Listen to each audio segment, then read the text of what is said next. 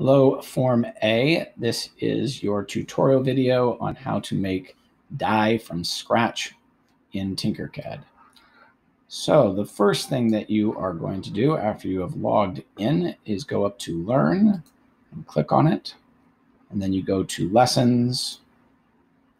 And then you need to click on See All Lessons. And then it's here, Die from Scratch, the big red die. This lesson is all about the work plane and how to make it work for you. Plus, we combine everything you've learned in all the basic lessons. So we choose Start.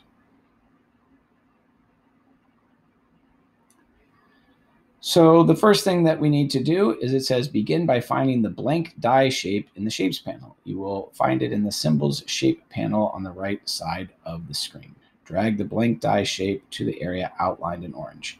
Tip, you may need to change the drop-down menu from basic shapes to symbols to locate the blank die. So if we go from basic shapes,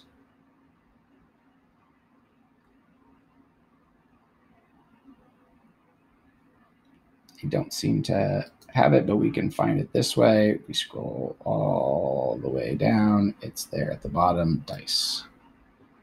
So we drag that over and put it in place. All right. So then we choose Next. So it says, locate the work plane tool at the top of the Shapes panel on the right of the screen. Click and drag a new work plane to the top surface of the die. So see, here it is, work plane up in the upper right-hand corner. And I drag it over. And now the work plane is on the top of the die.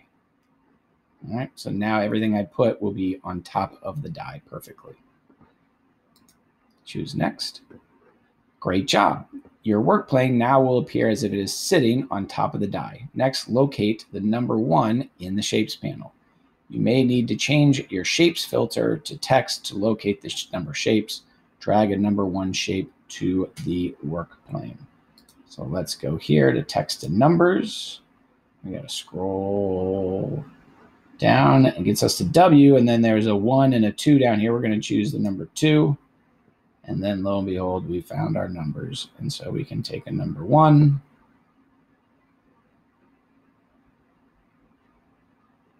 and place it there on the work plane.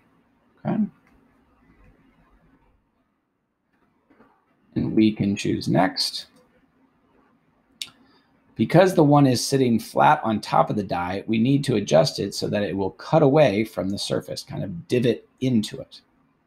So let's move the shape down 1 millimeter to fit into the highlighted area in orange.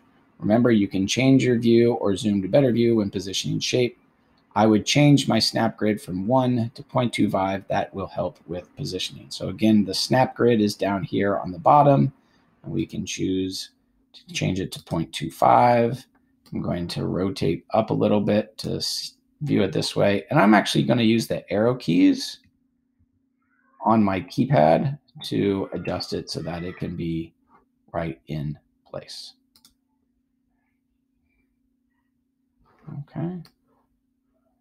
Look like we're pretty good there.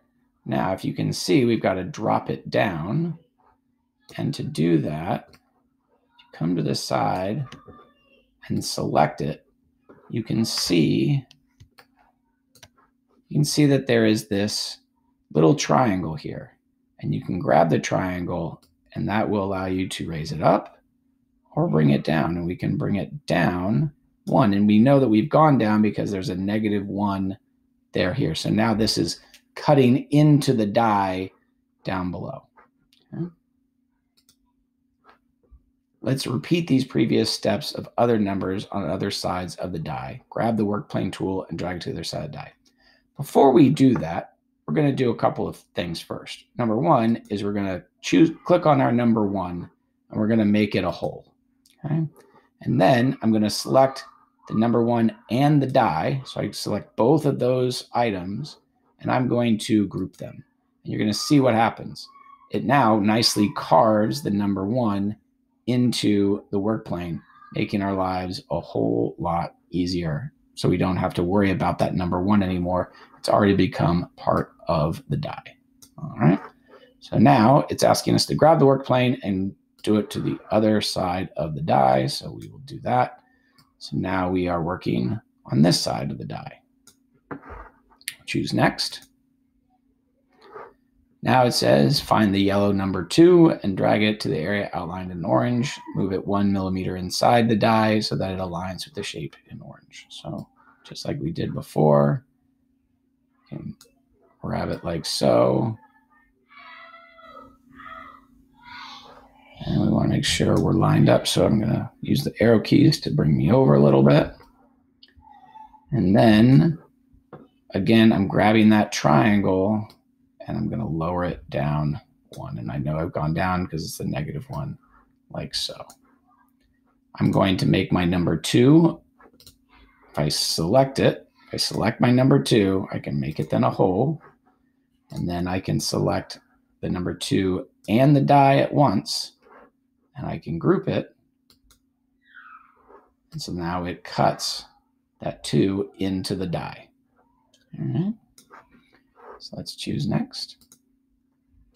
Now it says grab the work plane and go to the right side of the die. So again, we grab the work plane, bring it to the side of the die. So now we're going to be operating on this side. Find the green 3 shape and drag it to the highlighted area. So here's my 3. And grab it like so. And again, I'm going to use my arrow keys to help get it lined up. And then I need to lower it. So I grab that little black triangle, bring it down into it. Again, before I go to the next one, I'm going to make sure I just have the 3 highlighted. I choose whole, and then I'm going to grab the 3 and the die all at once, group it, and there it cut into my die, just like my 1 and my 2 did. Okay. And we go to next. It wants us to put the work plane over here. So I'm going to grab it and put it on this side. We choose next. In this case, they want us to do a 4. And again, for those of you who don't realize, a proper die has the opposite sides of the die always add up to 7. So 3 opposite 4 equals 7. So now we grab the 4, bring it over to it. Again, zoom in a little bit so I can adjust it. I'm using the arrow keys on the keypad to adjust.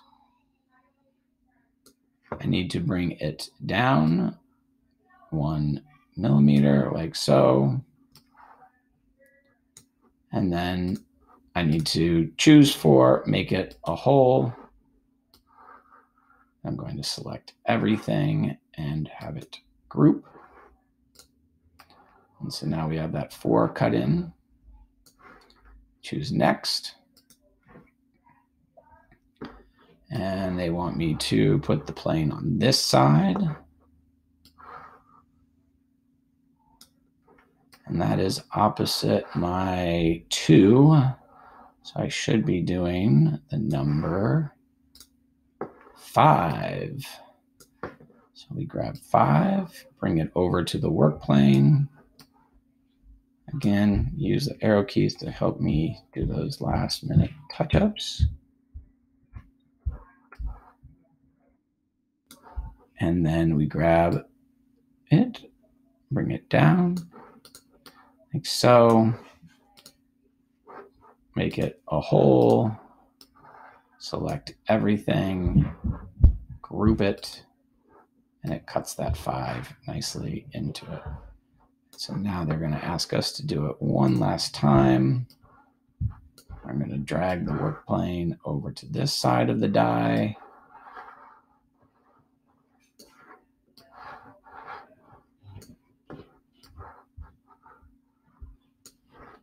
Oops. Sorry about that. And I hit next, and they put a 6 there. Again, I'm going to line up my 6 as best as I can. May need to use our keys to get it properly aligned. And again, I need to move it into the die so I can move it up into it like so. Let's bring that, there we go. That's it. Okay. Again, I choose the 6, make it a hole, select the 6 and the die at the same time, and group it. So now it is carved into place. Choose next. It says, great work. You've placed all the number shapes. Let's reset the work plane by dragging a new work plane into the editor and place it anywhere on the ground, not on any of the shapes. So I can take my work plane and it's not on anything. It's just out here. So now I've reset the work plane so it looks just like before, and we can see our die, the 6 opposite the 1, the 2 opposite the 5, and the 4 opposite the 3.